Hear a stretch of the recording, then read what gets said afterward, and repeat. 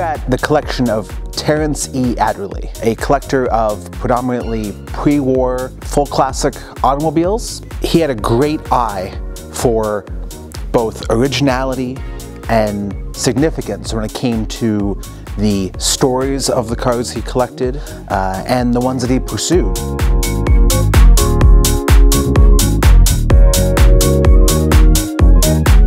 Winning an automobile from Mr. Adderley's collection, you'll be assured that you're buying a car that exemplifies its era, is pure in its history, and because of Mr. Adderley's thoughtful curation, many of these cars have incredible stories. The first owner of this car was a wealthy American playboy who in 1939 left it behind in Italy, where an unknown benefactor hid it under a pile of hay. After the Second World War, the car was discovered by an Italian brigadier general, who in turn, through an American captain, sold it to a Milanese enthusiast and owned it for the next 2 decades.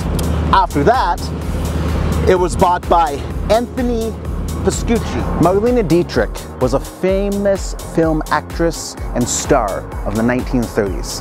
When she arrived in America to work for Paramount Studios, she received 2 gifts. 1, a bouquet of flowers, and 2, this 1930 Rolls-Royce Phantom 1 transformable Phaeton by Hibbert and Darren. Marlene Dietrich was so fond of this car that it's actually featured in the film Morocco.